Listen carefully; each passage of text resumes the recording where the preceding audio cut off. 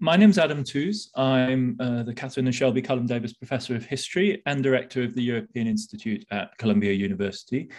And it's my great pleasure to welcome you to this book launch for Soft Power Internationalism, Competing for Cultural Influence in the 21st Century Global Order, edited by my friend and colleague Victoria de Grazia and Burcu Baykurt, and published by Columbia University Press. The book tells the global history of soft power from the emergence of the US-led liberal order in the 1990s to the resurgence of nationalism and authoritarianism that we're witnessing today, a pioneering work of contemporary global history. Through a series of case studies of the European Union, China, Brazil, and Turkey, the authors explore how the concept of soft power, initially meant as a tool of US foreign policy, took a life of its own in the hands of other states seeking to counter American hegemony. I'm really delighted to be hosting the two editors of the book, Victoria de Grazia, the more collegiate professor of history at Columbia, and my predecessor as the head of the European Institute, and Burcu Baykurt, who is assistant professor of urban futures and communication at the University of Massachusetts Amherst, and our three panelists, who I'm particularly pleased to welcome and grateful for your attendance: Pierre Vimont, the Senior Fellow at Carnegie Europe and Visiting Professor at Columbia; Oliver Stunkel, Associate Professor of International Relations at Getúlio Vargas Foundation in Sao Paulo, and a co-author of Soft Power International, and he contributed a chapter on Brazil's soft power before Bolsonaro; and Stephen Wertheim, Senior Fellow at the Carnegie Endowment, who previously was a Visiting Assistant Professor of History at Columbia. We're also fortunate to have with us two co-authors, contributing authors to the book: Anastas Vangeli, Assistant Professor at the University of Ljubljana and author of the chapter on China's Belt and Road Initiative, and Jack Snyder, who is the Robert and Renee Belford Professor of International Relations at Columbia, and who contributed a chapter on illiberal modernity and soft power. So we have a really high-powered group with us today. We're going to be able to hear many different perspectives about soft power and the global history of the concept since the 1990s. The way we're going to run things is that I'll first ask Victoria de Grazia and Burcu Baykurt to tell us about the concept and the history of soft power and how they came to see the period from 1990 to 2015 as defined by what they call the soft power internationalism of the era. We'll then hear the comments of our three discussants, Pierre, Oliver, and Stephen.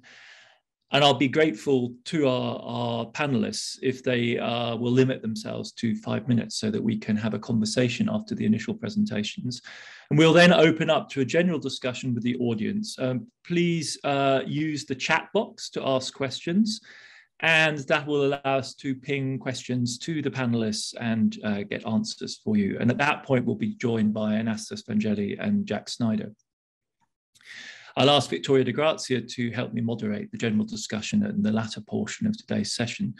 Before we start, I would like to say that this book is the result of a multi-year research project conducted by Victoria de Grazia with the support of the Columbia President's Global Innovation Fund and of the European Institute's Initiative on Cultural Power.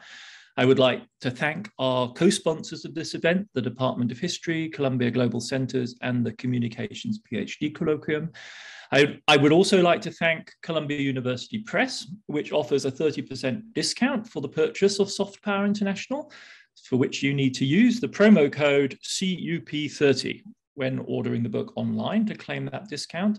Also, please note that this event is being recorded. The event video will be posted on the YouTube channel of the European Institute and on the channels of other sponsors of this book launch. I'll give the floor now to Victoria de Grazia and Burcu Baykurt. Thank you very much, Adam.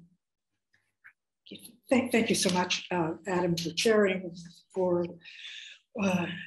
the European Institute for having organized this, and all of our sponsors. It's a moment to celebrate our co-authors who are spread throughout the world. The Zoom thus acquires a function that otherwise we would not want it to have, that is to bring such far-flung group together. To put it briefly, I conceived this project first out of a frustration at a simple, maybe simple-minded term I simply couldn't grasp, and that was the term soft power. Around 2005, I just finished years of work on a book on what I called American market empire, using a Gramscian notion of hegemony, force, and persuasion, and how they interacted in a whole set of social inventions. So I was taken aback when people said, oh, is your book about soft power? As if it were about soft soap, or in any case, it seemed really to be stealing my thunder. So I checked about the origins and the evolution of this term, and I saw that it was associated with, had been invented by a distinguished Harvard political scientist, Joseph S. Nye Jr., and he had coined that term, soft power, in response to the emerging new world coming out of the collapse of the Soviet bloc, out of the end of the Cold War, which the Soviets seemed to have lost, but the United States did not seem to have won. The problem for the United States would be to rise to the challenge of another power not existing to act in alternative to, and this would result, he opined, in a general diffusion of power. So he embarked on finding a definition to embrace the problems that this generated, and he focused first on getting others to want what you want. And this was the beginning of a blueprint for reconsolidating United States-led international systems without a major enemy in sight. Rather than military might or economic sanctions, Nye suggested cultural attraction, norms and values, negotiations over the agenda of global issues such as nuclear disarmament, in which he was an expert, world health, migration, climate change, all of this in the halls of international institutions, which would align a multipolar, multi-civilizational world with American imperium. Now, for me, this had the hallmarks, this term, of many earlier American social inventions. Here was a brilliant cultural impresario working out of the academic military government complex, appealing to utility, offering something that could work through markets and civil societies by attraction. It was a win-win solution, reducing the price of costly wars and promising amazingly rapid diffusion.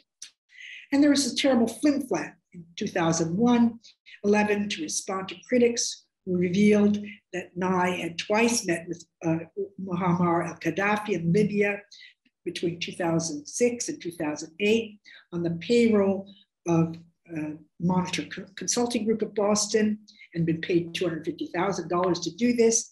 He himself wrote in the New Republic that at the time the autocrat seems to have become interested in soft power, the art of projecting influence through attraction rather than corrosion. In effect, Nye had been in Gaddafi's tent at Tripoli in order to explain to him how to do it, what was the proper road to success in a multipolar world. The problem for me was why the term caught on. In other words, was this another example of America's global hegemony being restored? And you can get some sense of what I was thinking about from this Google engram view. Let's see if I can get the, here, excuse me, this quickly. Oh dear, which showed the enormous upsurge in the diffusion of these terms. So the problem I had was how to get outside of the American empire, how to get outside as well Europe too, which was using a comparable term somewhat in competition with the United States, which was normative power. And for that purpose, we began to use Columbia's global centers, which were the recently established instrument of Columbia's step into academic globalization. And we were going to use this as a kind of jumping off point to begin to develop a kind of world, to deprovincialize this term. And so we worked, gathering people in, First of all, Burcu Baykurt, who began to work with me from the School of Journalism at Columbia, an expert in media, and she brought to me the first insights that I had about the myth about the development of global internet that would make it promote horizontal, pluralistic, and democratic networks dominated by civilian power, with the US sort of grabbing the lead here as the leading power in the 1990s, as an engine of how actions on the part of the government and US global companies could capitalize on these resources. But she also highlighted how all of this could boomerang by mobilizing regional hegemons to promote national counterforces to it, a point that she'll begin to address in her own presentation. And then we gathered in historians, Dilek Barlas and Lerna Yanik, actually a political scientist from Turkey. Their work highlighted that behind Erdogan's, President Erdogan's efforts, Minister then President Erdogan's efforts, there was an effort to promote a more autonomous role, opening up the spaces that were being left by the United States in the Eastern Mediterranean and by the Soviets in the Turkic areas of the post-Soviet area. They saw as that Erdogan was using it as an engine to grow his regional autonomy. At the same time, Mustafa Kutlay came in, political scientist. He recalled the influence that trading powers exercised, Germany and Japan through their global trade networks, especially notably in the 1980s, which seemed to undercut American power, and how Turkey, in fact, was engaged in this way, challenging the United States and post-Soviet powers with the same kind of growing trade. Brazil here was a real eye-opener. Oliver Stunkel saw Brazil priding itself as a republic of diplomats as it moved from dictatorship to liberal government, presenting itself as a natural leader of the global South, but also as a kind of transatlantic connection with Africa, making winning bids to host World Cup and Olympics, challenging the United States on the Iran sanctions, and generally wanting to grow an autonomous power in the international arena. And Jean-Tibes and Fernando Santomauro, they would never use the term South power. They refused. They saw it in the whole question in another way, that Brazil was still subordinate to a liberal clouds that shrouded the operations of global capitalism. And so even though in this particular conjuncture it was able to move out, especially in its aid toward Africa, it was unable to endure the collapse of the commodity boom, the corruption scandals that enveloped Lula's government, and the eventual defeat of this assertive diplomacy. It would have been impossible for us to probe China without Martina Bassan, who was Italian, trained in France, a longtime sinologist and Africanist, because she showed how as a historian, in a historical way, how interestingly China in the present period, and as in the period that we were studying, how much it was building on the Maoist tradition of development in Africa. Yongling Peng did a wonderful job, having been one of the first to comment on Chinese soft power, on so-called Chinese soft power with Chinese characteristics, and showing the unfolding of the concept in China as early as 1905. And finally, with respect to China, we had a real breakthrough when Anastas Vangeli came on, because he, working in the Balkans, working in East Central Europe, was able to see how much the Chinese were working there, developing relations that in some ways reproduce the kinds of relations that had existed in different ways during the period of the socialist blocs. That is, that there was a kind of foreshadowing. Finally, we have my dear colleague, Thomas Dias, longtime if you want, interlocutor about Europe, who more and more had a pessimistic view of Europe's exercise of persuasive power. And then Jack Snyder, who will speak for himself, but who was posing constantly the pressing question whether you could have soft power internationalism if it involved illiberal powers. Okay. So building on their, it wasn't input, it was a redefinition of the term. It was in an effort to block using the term, which was always redolent of American power, American military and diplomatic power. We explored the plurality of soft powers emerging in very different political contexts and political and cultural contexts around the globe. So the result that we have here is a comparative study, which also tries to develop this notion of a soft power internationalism. That is, as a particular way during an interregnum between the fall of the Soviet Union, 1990, and 2015, where we see that the end of this effort to create a growing difficulties, perhaps the impossibility of seeing a new global international order, liberal, based on soft power, internationalism, which Nye had, in a sense, hypothesized with his, and hoped for with his use of the term, even if he never expected that it would be picked up with such efficacy and alacrity to promote these new regional hegemons, some of which, mainly the Soviet Union, Russia, excuse me, and China have been particularly pressing in terms of proposing themselves as counter hegemons. So this then is the very broad scope of the work, and gradually we'll be able to unpack more effectively, I hope, to our speakers and in the discussion exactly the kinds of sensibility that we brought to defining the term and whether it's useful for trying to understand this intermediate period before, if you want, 2015, in the sense that the world that we knew has gotten quite out of control. Okay, Adam, thank you. Burcu, do you want to? Yeah, thank you, Adam. First, I'm very aware of the 5-minute limit, but I want to shout out to some of our authors who are in the audience. I see Thomas and Fernando. I also see some folks from the global centers or people who have been with us when we were traveling to do this project. So I'm not going to name everyone, but I hope that when we move on to the Q&A that we get to hear from you, because we would love to celebrate this book with you all.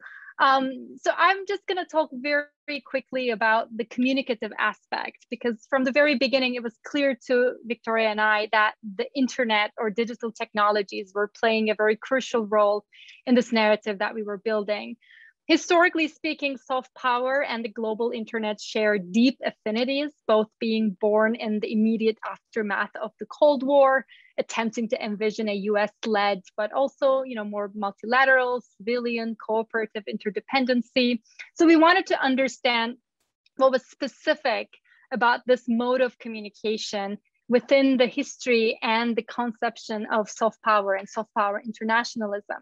But I want to highlight that in the book, we're not only focusing on the internet's capacity as a broadcast medium, we also recognize the global internet as a critical infrastructure, as well as a transnational market. And that helps us see that first, the governance of the space is itself a part of the soft and hard power history, whose values or norms will dominate the way that the internet will be regulated, or how will apps or platforms or content will circulate across borders. Nation states try to project their values onto internet governance, and they use internet to challenge each other's norms and practices. Mm-hmm. Second, we recognize that the internet itself as a material infrastructure of broadband networks and data infrastructures have long been used to build alliances as well as controlling each other. So we found a clear trajectory from the US investment in connectivity infrastructures in the mid to late 1990s to the dominance of Silicon Valley-based but cosmopolitan-looking US tech companies in the 2000s, Obama administration's investment in the internet freedom agenda, and most recently, China's Belt and Road Initiative that I'm looking forward to discussing more with Anastas, which is a much more sophisticated, large scale and connected vision of building digital infrastructures.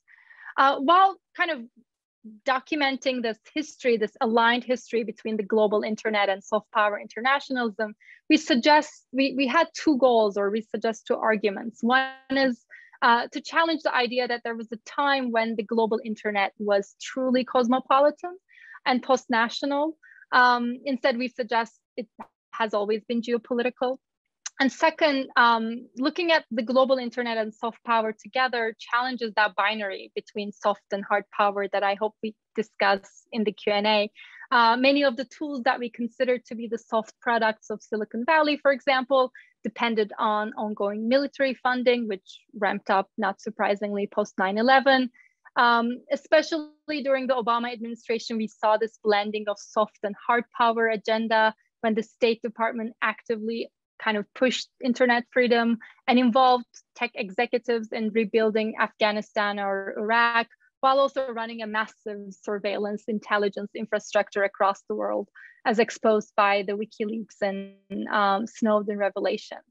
So just to give you an example to illustrate that sort of blurring between those boundaries, around that time in 2013, Google's former CEO, Eric Schmidt, wrote a book with a former advisor to Secretary Clinton, Jared Cohen, about the importance of not letting China take over the global internet, and asked US policymakers to be more vigilant in protecting US leadership in internet governance. So the so-called tech Cold War did not sort of emerge like a few years ago. It had a longer sort of trajectory.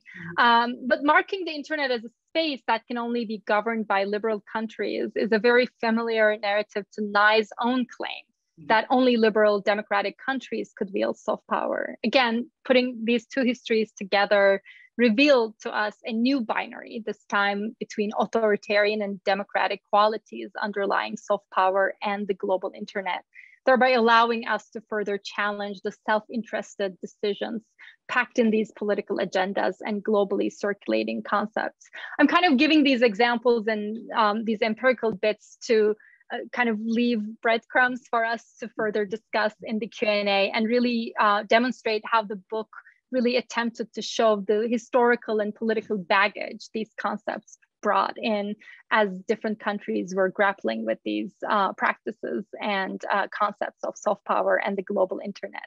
So I'll leave it here and turn it over to Adam. Thank you.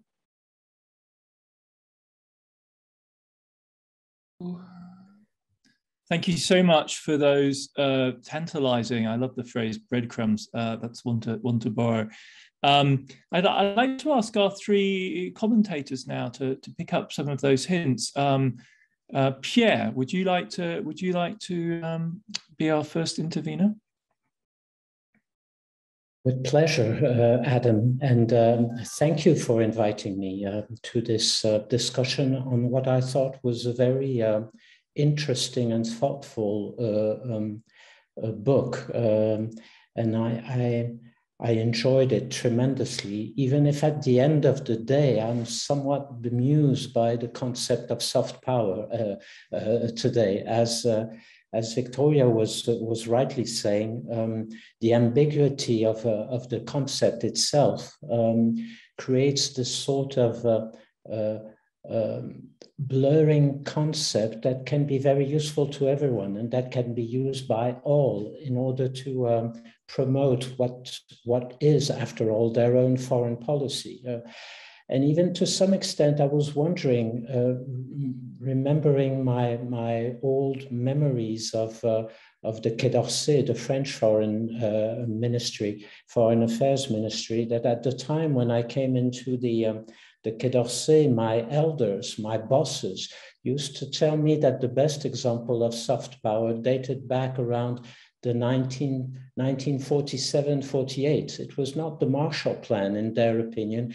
It was the way the American administration at that time managed to get the free flow of US motion pictures into Europe with no duties at all. And that was the real first stroke of genius from the US administration to promote soft power. But I understand very well what you're trying to do in pinpointing this very period of the 1990s up to 2015 or something like that, this small window of opportunity where the liberal international order seemed to be moving ahead and triumphing over all other values and principles. But I have two questions I would raise, I think, or two comments to make. One is about the way, on one side, the United States moved ahead with its soft power concept, and how the European Union, on its side, trying to promote its own normative power, NPE, as you call it in your book. And I wonder to some extent whether there has ever been a real, genuine normative power from the EU. In other words, has it ever flied at any point? Because if you look at the same historical period, Europe was brought into the whole West Balkan conflict during 10 years, and then we didn't see much of any kind of European power. Then came out of it with a great ambition. Javier Solana released the EU new strategy where they talked precisely about Europe being a transformative power that is going to push new principles, new values for a new international order. But as quite often with Europe, as soon as they came out with this great statement, they faced their own inward internal problems. The difficulty of France and Netherlands, and in fact, the refusal by France and Netherlands to go ahead with the constitutional treaty, the breakdown of the financial markets in 2008, Vladimir Putin coming up with his new idea of what should be a European security order, the invasion of Georgia, so on and so forth. And therefore, what was a potential soft power or normative power from the European Union, in fact, never materialized in any way. And in my opinion, this has nothing to do with the fact that the normative power of the European Union was still born a power from the beginning. It has to do with the making of the European foreign policy, and it's the whole concept of what European Union is all about. European Union can be a normative power when this normative power is mostly connected to the single market. It plays a normative power with its norms, its industrial norms. It plays maybe a normative power with its new rules about data protection or competition and the competition decision it takes. But out of this, when it goes to a more overwhelming concept of dealing with the transformation of the international order, I think it stops very short of what it wants to do, because it hasn't either the will, the assets, or the tools to do that at the moment. And I think we always come back to that. So my question is, has there ever been a truly genuine normative power Europe up to now? And the second comment I would like to make, which is also maybe a question, is that has really soft power, taking in the large concept that the whole book puts forward time and again, has this come at a moment when, in fact, all the division lines between war and peace between liberal democracy and illiberal democracy, so on and so forth. I could go on and on. All these division lines have been more and more blurred and somewhat disappeared in the international order we're facing today.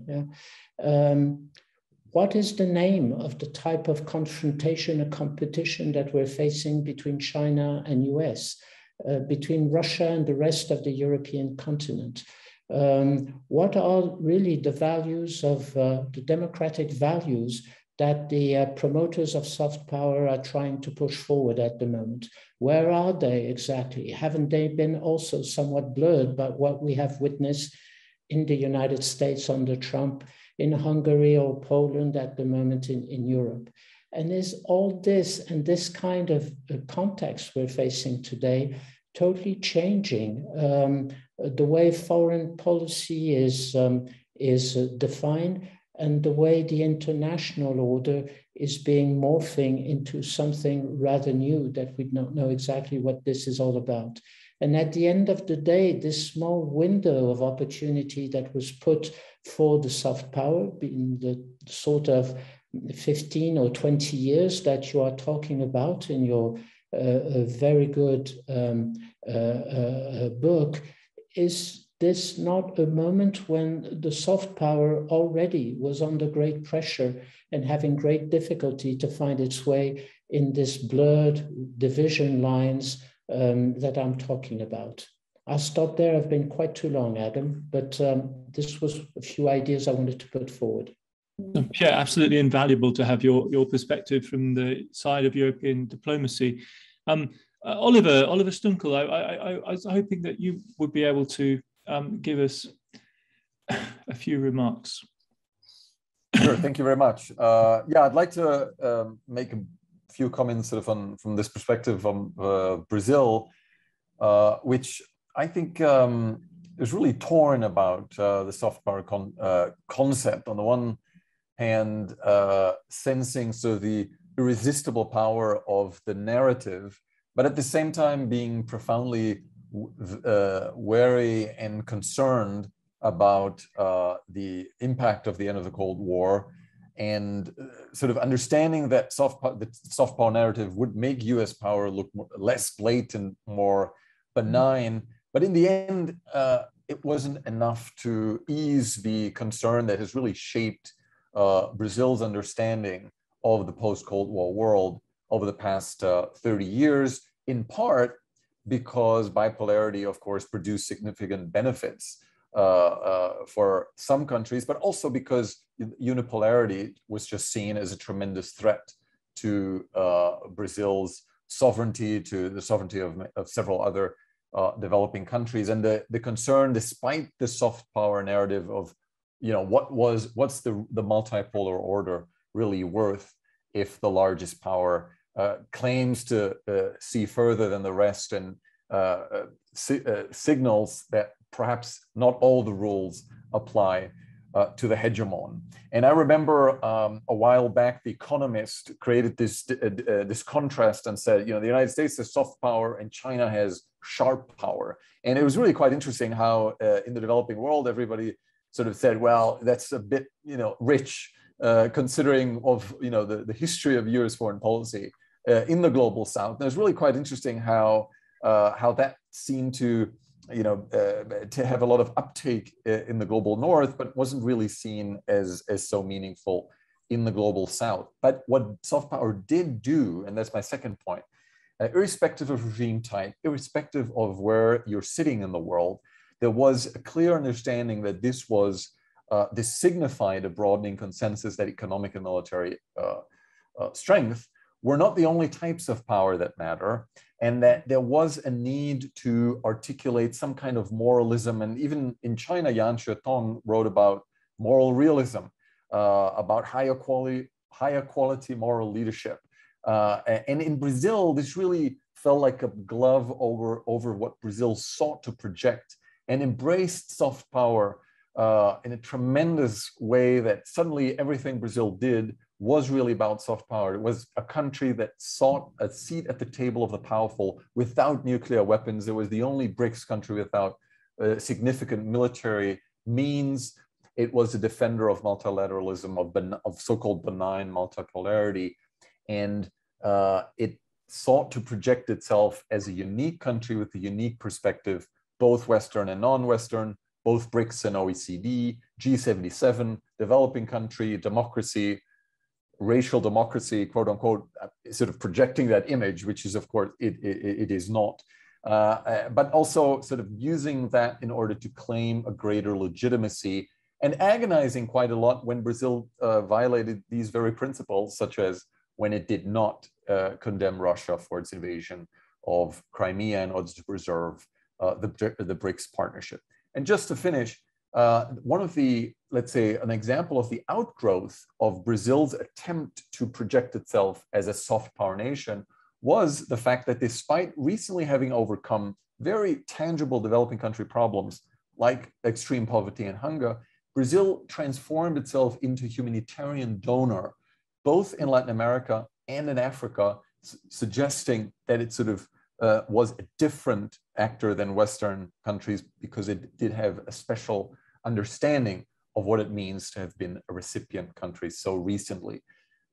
So in a sense, I think it's quite interesting that even though the soft power concept was coined in the United States and adapted to a US context, it was really readily taken up also by countries in a completely different geopolitical context, like Brazil. So I'll stop here. Thank you. Thank you so much. Thank you so much, Oliver. There's a really fascinating set of contrasts that we're building up here. Can I ask Stephen Wertheim to unmute and give us your perspective from Washington, I think. Where are you, Stephen? I am regrettably in Washington. Thank you. I think the editors and contributors are to be congratulated for accomplishing something quite difficult, which is assembling a global history of a concept, and a recent concept at that. The book shows compellingly, to my mind, that soft power was something new and distinctive, a specific and explicit frame for a set of international practices. Now foreign ministries have soft power programs, and organizations have devised things like the Global Soft Power Index. Soft power then operates on the level of international society as an arena of contestation with participation by a range of different actors. And in that respect, soft power is reminiscent to me of the concept of public opinion in the interwar period. Public opinion coming out of World War I was enthroned as the central ideology of liberal internationalism and the League of Nations, invoked by new international bureaucrats in Geneva, new technocrats who boosted information technologies and powers great and small. Through the interwar period, public opinion as a concept underwent a somewhat similar trajectory to what looks like the fate of soft power from the 1990s to the present. Initially meant to establish mutual understanding and replace the resort to armed force, public opinion turned out to be susceptible to manipulation. It was subsumed by totalitarian regimes. It became an arena for a propaganda war in World War II and then the Cold War. I think that comparison also brings into relief, however, that soft power was never nearly as emancipatory in its appeal as public opinion was. Proponents of public opinion held out the promise of making war a thing of the past and organizing the world in a fundamentally new way. Soft power was, from its first articulation, an instrument of power projection, which brings me to Joe Nye's original work in 1990, which is archly analyzed by Victoria de Grazia in her chapter. I just want to add that the concept was oddly empty of strategic content. Nye coined soft power in Foreign Policy magazine at the same time that Reagan's UN ambassador, Jeane Kirkpatrick, wondered why the United States needed to project power widely at all, calling for America to become now a normal country in a normal time. Nye, in his essay, mounts not so much a counter argument as a deflection. He asserts that those who seek retrenchment are wrong, but instead of offering reasons, he switches the conversation. He writes that the real issue is not whether American power is or should rise or fall, but rather that the nature of power is changing. Soft power is becoming more important, and the United States, good news, is well positioned to wield it. And so what's missing from this analysis is why the United States should, what the United States should want to make other countries do, to what end. That is, there's no real analysis of interests and objectives, just an assumption that one should want to have as much power as possible. So in an American context, then Nye's concept of soft power might matter not just for the terrain it then opened up, but also for closing down what might have been a debate about hard power. And if so, it functions perhaps in a somewhat similar way as the concept of multilateralism, which seems to promise a taming of hard power hegemony, of coercion in the world, but in fact establishes such a low bar and is so indeterminate as to potentially impose little constraint. And that's another concept that smaller powers find useful to wield as well. So in that sense, soft power may be part of the story of how the United States misses a chance in the 1990s to recast its foreign policy and instead pursues global political military primacy as a project that really has no definition of how it might end.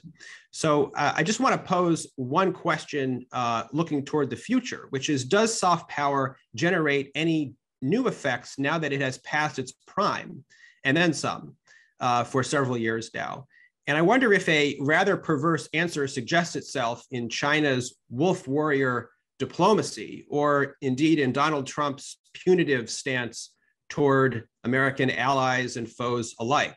Are we seeing the use of soft power not to attract or persuade others, but to offend and repel them, perhaps for the purpose of creating division, of creating an in-group and an out-group, no longer a universal order?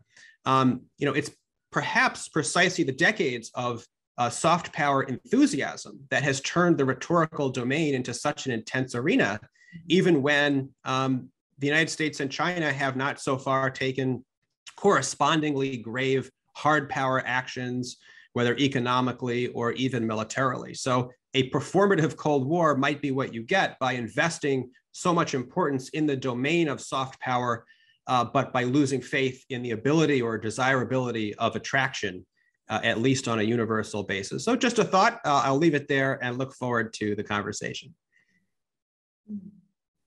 Thank you so much, Stephen. Those were very interesting thoughts, really, on what this might have meant for the American side and the door that it might have opened. We have two contributors to the volume, not formally on the panel, but here on the call. The lines are obviously a little blurry in the world of Zoom. Perhaps, Anastas, would you like to come in and give us your take? One of the contributors, I understand, on the One Belt, One Road side. It would be great to get your take, perhaps, of some of the dynamics with regard to China. And then I'll hand off to Victoria for chairing the rest of the meeting. Thank you very much. And first of all, thanks to Victoria and Burcu for the great editing work and pushing this through even as the pandemic was starting. And seeing, of course, the final product makes me very happy. I contributed indeed a chapter on the Belt and Road. I focused especially on the case of the countries of Central East, Southeast Europe. And in particular, I contributed more my empirical insights in how these China-led forums for interactions between Chinese and non-Chinese, in this case, Central East, Southeast European actors work. And for those that are not familiar that much with China and the Belt and Road, in the aftermath of the global financial crisis, basically China established a bunch of international institutions, which at some point gained a common denominator and a common identity with the Belt and Road Initiative. And I have to say, theoretically, I sort of departed from the soft power framework since I was looking more through my sociological perspective.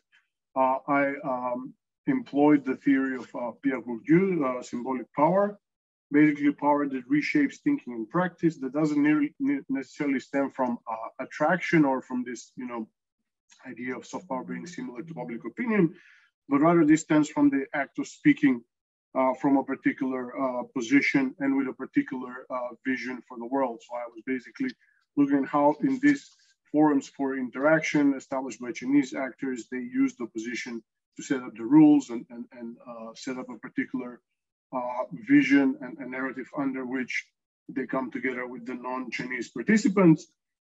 So basically, that was one of the dynamics I was looking at, this kind of asymmetrical role. Basically, you have a very kind of exceptional situation. This is, of course, not just in the case of Central and Southeast Europe, but in many regions in the world where you had the Chinese actors being the ones convening a bunch of different countries, representatives not just from policy, but also from business, from civil society, from the media, and so on. And then I was looking also at the dynamics through which, the role of these non-Chinese participants in their own context is being affected. They become more important in their domestic societies, just as China gains importance, the topic becomes more popular. So these people have more role, more say in their own domestic society. So basically what is being said and discussed in those forums now also has a channel to be transmitted to the domestic societies. And then, of course, I was looking at the whole impact of the geoeconomic imaginary of the new Silk Roads, basically this whole vision of railroads, container ports, we mentioned digital infrastructure, and so on. Of course, I found 2015 being a very nice kind of a border, like boundary between what China could achieve by then and the challenges it faced afterwards in projecting its vision in Central and Southeast Europe, but I guess that could be generalized to the whole Belt and Road. So basically in the period 2011 to 2015, they really managed to capitalize on the sentiment immediately after the global financial crisis. So basically reframing the whole relationship with the region. China and the Central and Southeast European countries, they had somewhat of a intricate relationship in the Cold War, but then in the post-Cold War era, China was framed through very much this ideological lens through as these countries were democratizing. So that they in the 90s, early 2000s, they saw China as a this communist dictatorship, this remnant, this reminiscent of what they had before. And it's very interesting how in those initial years after the global financial crisis and with the launch of the Belt and Road, China managed to basically, even taking into account this negative reputation it had in the region, it managed to sort of reframe the whole relationship through the prism of economic opportunity. However, after 2015, 2015 in the context of China and let's say the periphery marks a year when, before that, this relationship was more or less desecuritized. So people, let's say in DC, in Western European capitals, they voiced their dissatisfaction, but until 2015, this was more of a, not as prominent. However, after 2015, especially with Donald Trump and the changes that happened, we saw a trend of securitization of the topic of China, which then conversely had an effect on the projection of its power in the recipient regions and countries. And I end with that point in my chapter, basically, that was written 2 years ago. In those 2 years since, we've seen quite some friction with some of the Central and Southeast European countries. Lithuania most notably has announced abandoning the China-led formats for interaction. On the other hand, we have the COVID-19 pandemic, which, if one takes, if one can take the global financial crisis as the first instance where, it creates some opening for China, I guess the post-COVID era could echo some of that, especially countries that will be more affected economically. But anyway, we leave that for the discussion session later. Thank you very much. I'm not mistaken, I'm now in charge. Is that right? Jack Snyder is going to speak to address some of the questions that including the one that he constantly brought up about how the relationship between an illiberal soft power and the liberal international order. Jack? Yeah, thanks, Vicki. I want to reminisce about the glorious early days of the project, where we explained to each other what our goal was. And often we use the phrase decentering soft power.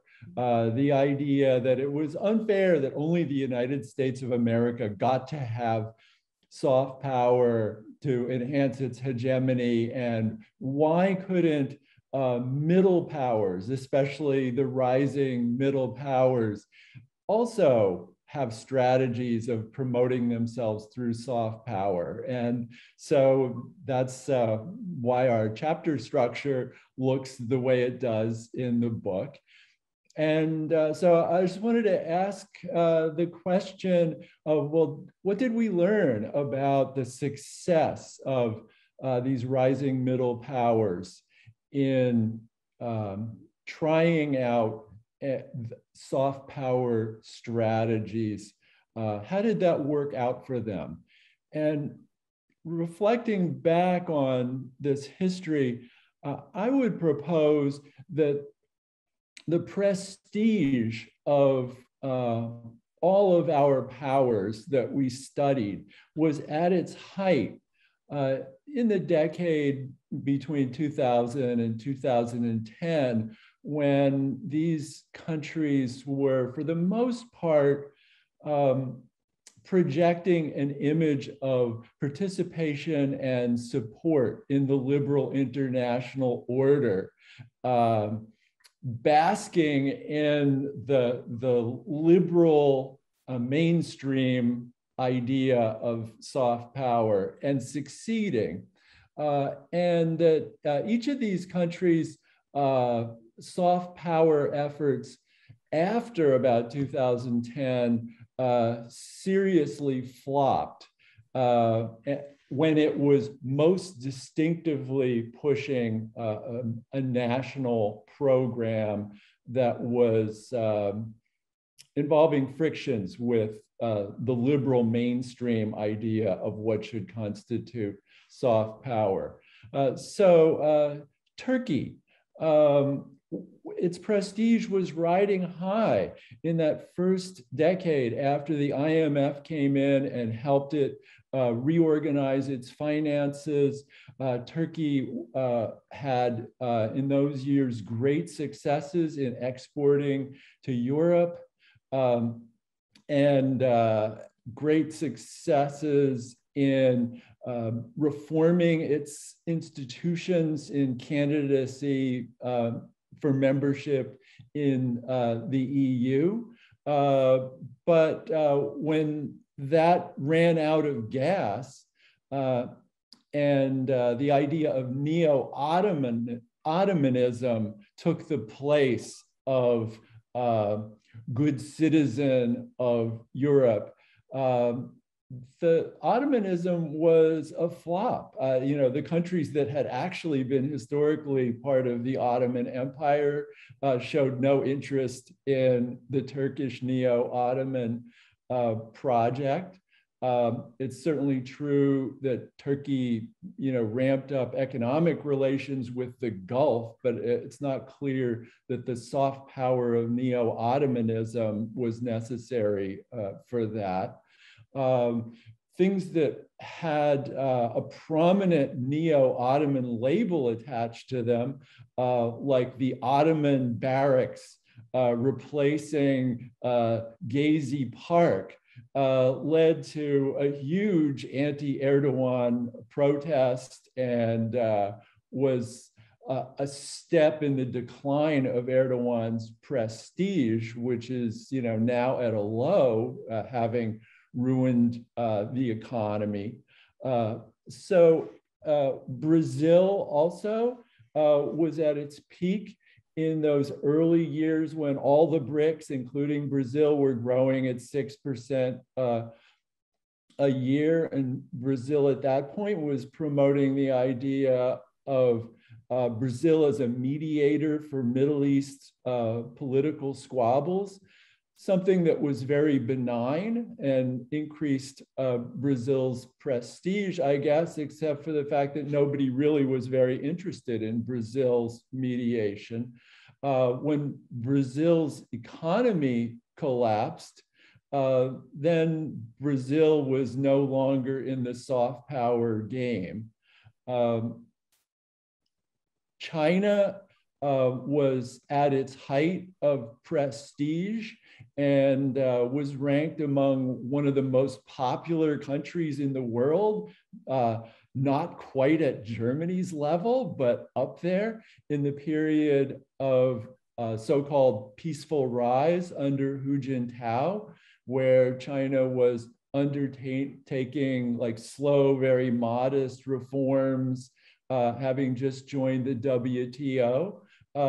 But in the last decade, after China has abandoned the reform path and gone the wolf warrior path, even things that it does that may actually be constructive, like BRI, have been criticized as being just a debt for equity trap, which for the most part isn't even true.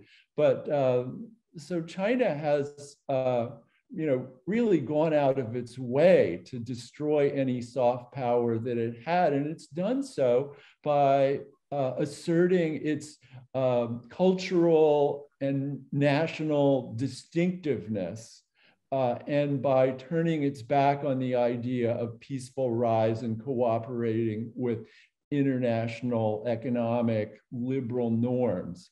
The one regional power that actually seems to have had some success with its soft power enterprise is Putin's Russia, which actually has created this contrarian, sovereignty hawk, authoritarian, cultural conservatism package of like self-presentation, and offered it to the world as a project that others should join.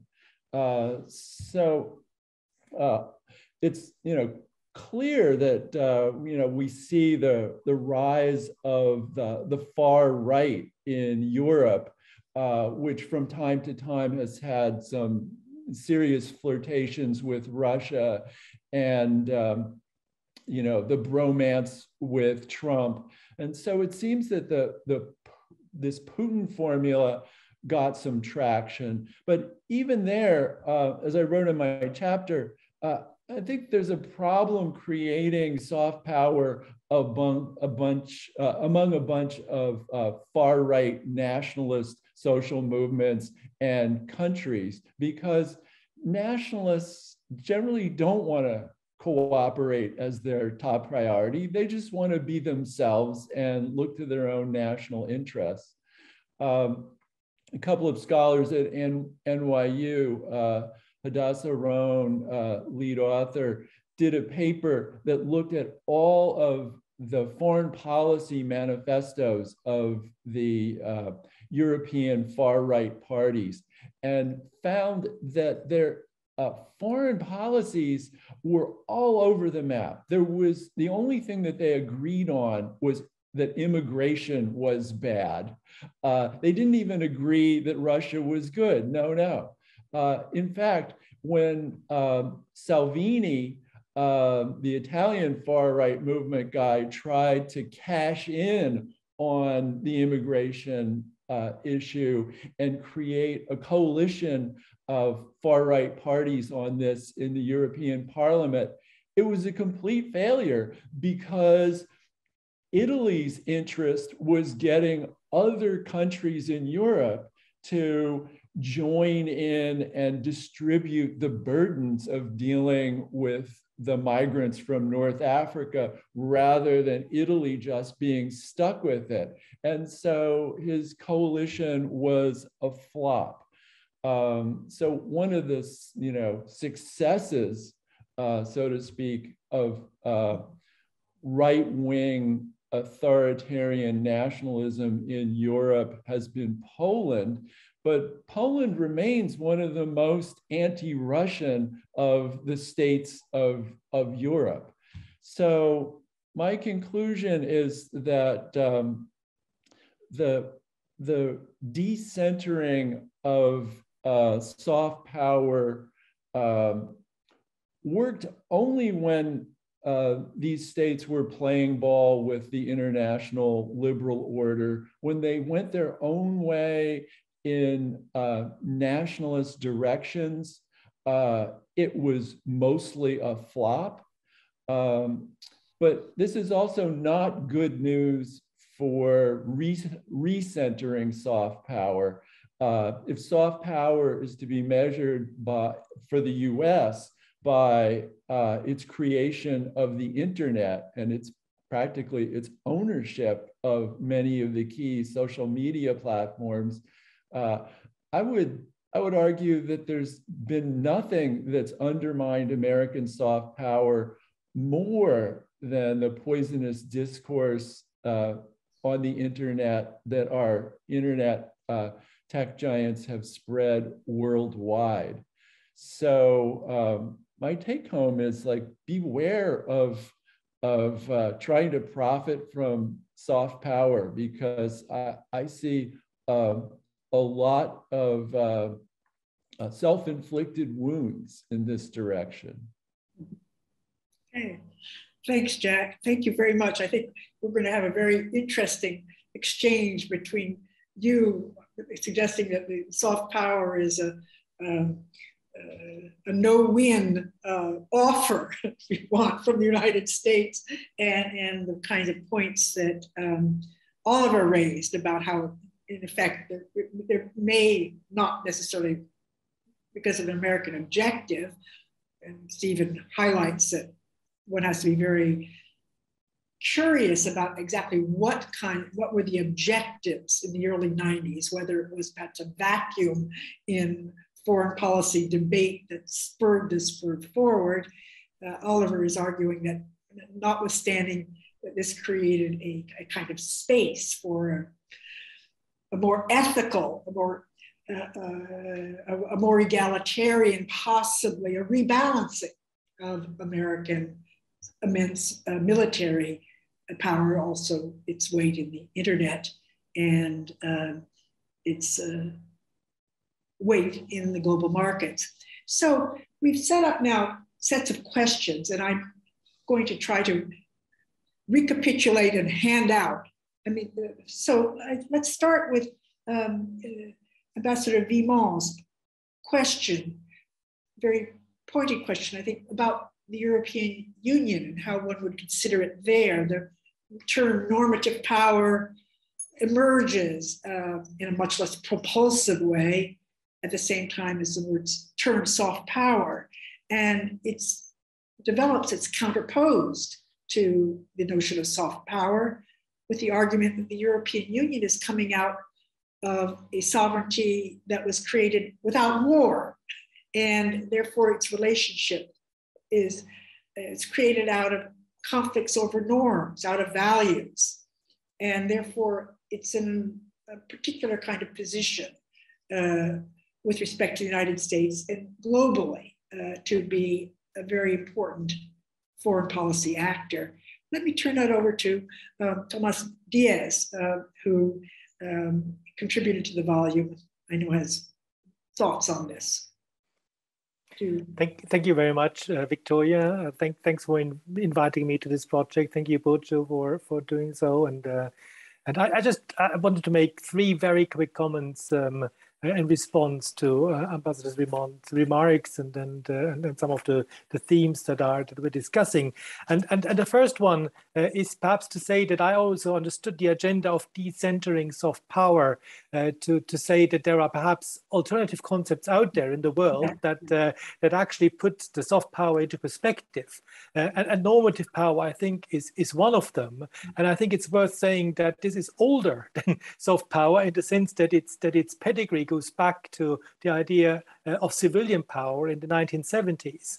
And I think it's very interesting to perhaps look at the way that if we look at Stephen Wertheim's arguments about how soft power emerged as a sort of antidote to other conceptions of power, that civilian power emerged as an antidote to other conceptions of power, namely the idea that the demand of the time that the European then community would become a normal power and would acquire more power of a traditional kind. And it was against that Françoise Duchesne at the time actually developed this idea of civilian power as a kind of counter concept. And I think that's an important kind of insight in the sense that there's been something around which was also seen as a sort of a different idea of what power could be in a new world from a new type of actor. But it also says something about this concept actually being, in a sense, in a narrative contest over what the European Union's power would actually be, and as a critique of traditional understandings of power. And this gets me to my second point, and that I would say that normative power has always been used in two different ways. It's been used as a description of what the EU is, and then sort of as a measure against which then European Union behavior was sort of compared. And then often, of course, then as Ambassador Vimont was saying, the EU failed. That the EU, then I think he's right in saying that the EU never quite had that normative power. But I read Ian Manner's work, who was introduced this concept slightly differently, and I read it as taking part in that narrative contest over, what European power should be, and therefore rather in the spirit of critique. And I think that's changes the concept slightly. And in that sense, of course, the easy way to answer Pierre Vimont's question is to say that he's asking the wrong question, because from that point of view, it is not about, is the EU or is not, but it is about, are there alternative roles that the EU could take? And then the third quick point I want to make, so if we do take the answer seriously, of course, the classic arguments of where the EU might have had normative power are in relation to climate policy around the Kyoto Protocol, are in relation to the promotion of the ICC, are in relation to its model role in various forms of regionalism. And then there is Ian Manner's own example, which I think is a rather cheap one on the death penalty. Now, I think all of these examples are to say that even though you're not a unified foreign policy actor, and of course Pierre Vimont can tell us long stories about the fighting and the struggles. Even though you're not always a unified foreign policy actor, you could still have normative power in these kind of pockets. But of course, it's also absolutely clear that these pockets of normative power were bound to a sort of this moment of this liberal moment of a world order. And so there was a sort of a context that allowed this to happen. And we also should have, we should be clear that these pockets of normative power were not sort of without hard power attached to them. They were going together with the market power that the EU had, and they were going together with, struggles against the United States, say in Africa, trying to sort of push African states to say sign up to the Rome Statute, and whereas the US was then threatening to withdraw development. And so there were all these hard power struggles going on at the same time as well. And so I think Burcu's point at the beginning that we shouldn't sort of think of normative power and or soft power as being completely opposed to hard power is, I think, a very important point as well. I just leave it there. Thank you very much.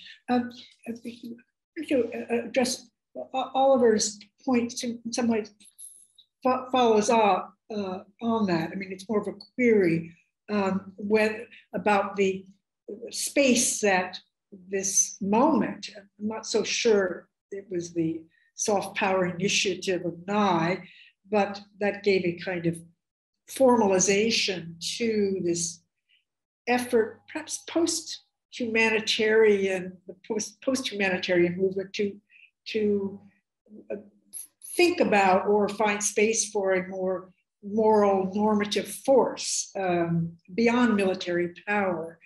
And so the question is, what is driving this? Is it a crude kind of rebalancing? Crude, that's not such a, is it the pressing of the kinds of issues that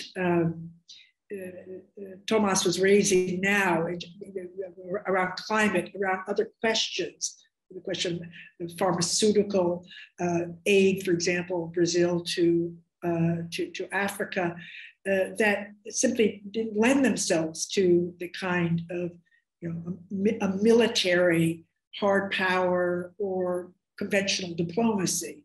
So that's a question. I'm not sure who exactly would want to address it. I mean, there is a kind of utopianism in this interregnum. There's no question about it, which one's picking up. And one picks up also in the United States, maybe not the Nye-liberalism, not that's actually the least, because there's a great deal of talk going on also about civilian diplomacy, person-to-person diplomacy from the 1990s. Not sure if that's somebody wants to address that. I mean, I'm not sure if well, Jean Tible is here, someplace. Fernando is here too. Fernando, if you want to address that in terms of. Yeah. Well, I don't know, Victoria. I don't know if Jean wants to comment on that too, but I think your question is very interesting, and I think it's very related with what we try to work on in our article, like try to think just that if it is possible to think of proposal of soft power from a non-centered country, and if this is possible, like if a country can succeed on that being non-centered, right, being peripheral maybe.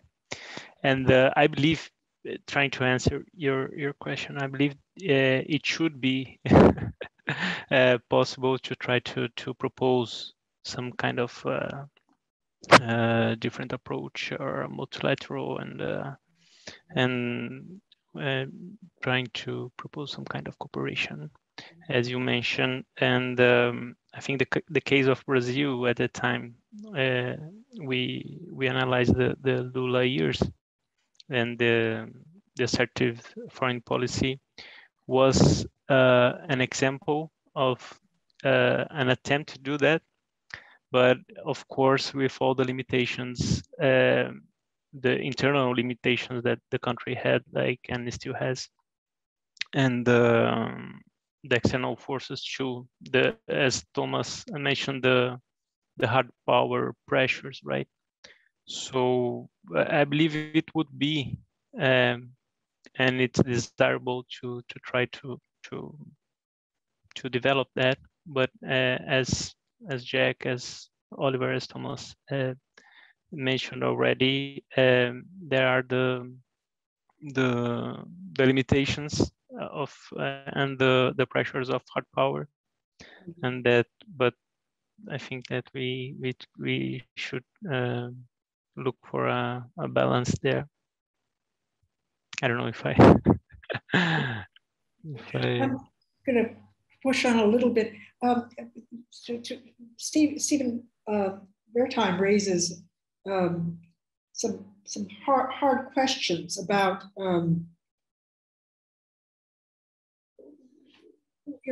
what was at stake, what kind of strategies were at stake when Nye makes his proposal in the 1990s. In other words, one with respect to the United States as a leader and therefore able to continue to command a narrative of a progressive, future-minded polity beyond the technical capacities it has, let's say, with the internet.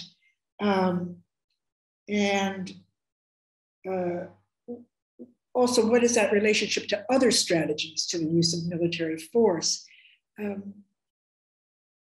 So to answer that, first of all, I would premise with a caution about what Jack was saying. I think Jack gives a very, a litany of the so-called provincial and regional powers who all fail, whether they're authoritarian,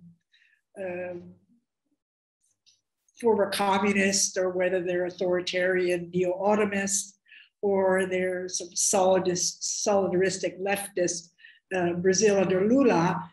But you could say also the United States terribly fails in its own terms. That is nigh, really as it evolves, you couldn't call it a strategy, surprisingly, flew. I mean, the notion, there is a salesman vision of this. It's rebranding American Marshall Plan, that tradition of sort of power of attraction. But at a certain point, it does premise it on saying we also need to reform. We need a New Deal. And we also need the military to revamp how it operates. And we need a new connection between the military and civilian power, which he puts forward in contact with the military industrial complex very, very openly in his Smart Power report of 2009, which he joins with Armitage, who is a former member of neoconservatives. So, we can sort of address that question. What then is the outcome in terms of the United States? I mean, we can see this falling apart, but that's a question. In other words, what happens? What happens now? In other words, this interregnum. So where do we see? How do we respond to that question? The end of it, and what has the United States learned? And maybe I'll come back to Oliver on that he would respond, and also to Burcu, who certainly has viewed this very problematic American approach to exercise of soft power through the internet. So I guess the question, Oliver, was, if you want to comment on the nature of American foreign policy as a sort of this liberal revision, which seems not to take place in the 1990s, coming out of the 1990s, except as a force to revive and spread markets, rather than to reform institutions or to reform the relationship between military and the soft, or to reform the United States, to build infrastructure, to make it once more into a leading model. Yeah, I think that's really interesting because despite, and it's a bit odd, sort of the 90s and 2000s and 2010s, sort of that, from a Brazilian perspective, again, there's this perception that, the system needs to be reformed. Countries from the global South are, deserve greater space. Bretton Woods needs to adjust to the 21st century. But at this, and the perception that this reform has fundamentally failed, but at the same time, countries like Brazil don't really want to rock the boat. There is no desire for some kind of revolutionary foreign policy. It happens all within the existing structures. And despite, the continued importance of hard power, of course, these are times when a country like Brazil, which possesses virtually no military power, weighs in on things like the responsibility to protect, develops its own idea of the responsibility while protecting during the Libya intervention, and sort of engages on nuclear debates in Iran, etc. It does get a slap on the wrist by the United States at the time, leads to some tensions. But there's also, this is a time of enormous opportunity also. It is being cut short, and it was interesting when I listened to Jack, who's sort of saying that these attempts all failed. They failed, I agree, because Brazil collapsed, right? It would have been an amazing sort of experiment to see what would have happened if Brazil had continued its rise, a very confident sort of a diplomatic actor. So I think that this period of transition to regnum did also provide a lot of space for innovation by countries which had traditionally not done so before. Now, I think there's a clear sense that this period and the soft power period, let's say, has ended. There's an acute sense of the return of great power politics in Latin America. There's a joke now amongst Brazilian scholars and Brazilian diplomats that if you want to talk to somebody above the intern level in Washington, you have to say that you're there to discuss China in Latin America. If you just discuss Brazil, then you get to talk to sort of you get perhaps some 15 minutes with some assistant. You really need to talk great power politics because the rest has become totally secondary. And I think that's suggests that we're sort of past now this period of soft power, because there's a clear sense that even though you still have a soft power rhetoric, it's really all about great power politics now, even in Latin America. Okay. That's good. Thank you. Monroe Price, who is very expert, written far longer than we have on these questions, brings a comment and a question. He wants us to comment on the changing techniques of managing reception and diffusion of soft power narratives, which is a very important question, which I don't think we deal with. Well, perhaps the one where we're most dealt with it is almost in terms of the European Union. But he wants to, refers also to Jack's comments on comparative abilities to excel at effectiveness, at effecting their soft power initiatives. The idea that Russia is more effective, finally, the extent to which the effectiveness of soft power is affected by weaknesses at home. So this relationship, which is constantly referred to in the book, even though it's a difficult problem, between what's going on at home and what is this capacity to generate this powers of attraction elsewhere.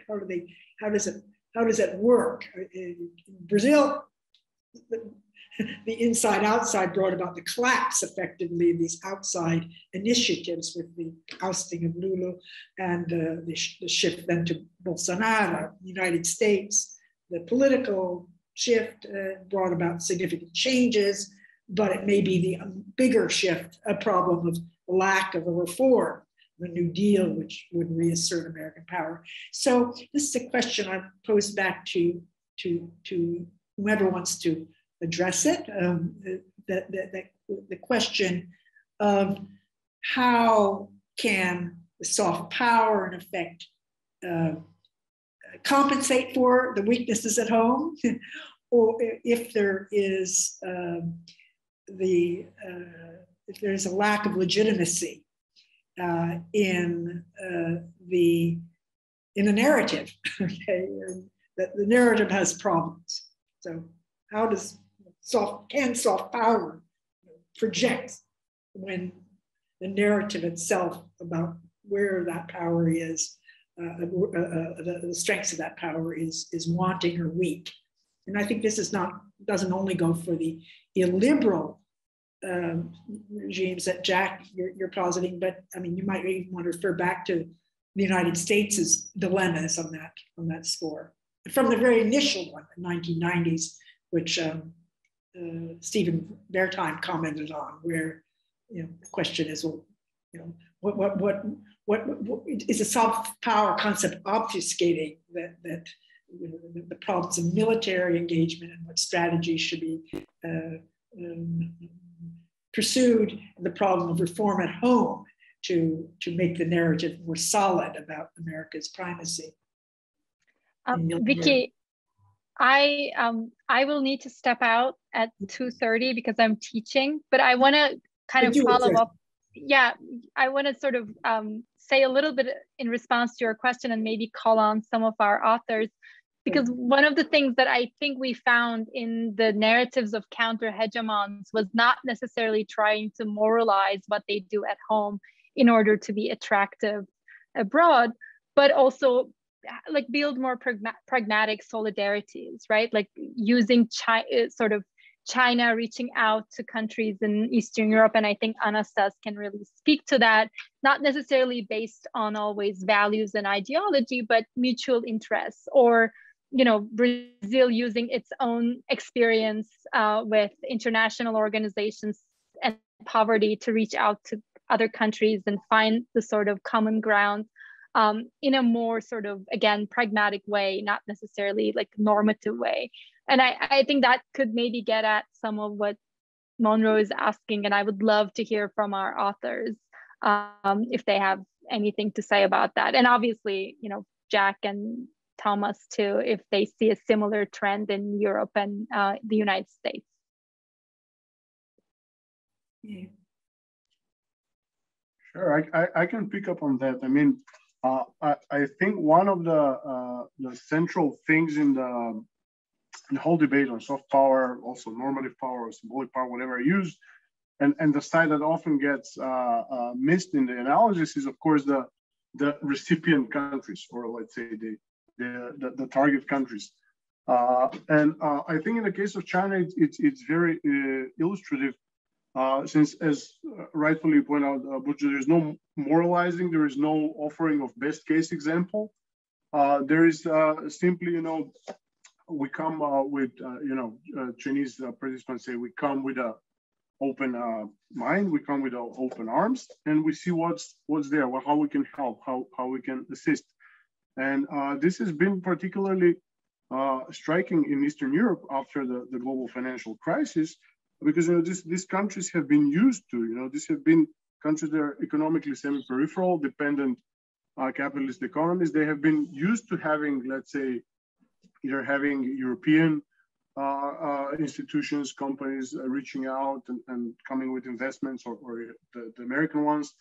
And then, you know, China just steps in, and this is what facilitates, you know, the offer. There is no, and you have cases where, you know, you have people like Viktor Orban, who has been very friendly towards China, particularly welcoming Chinese influence and Chinese investments, and basically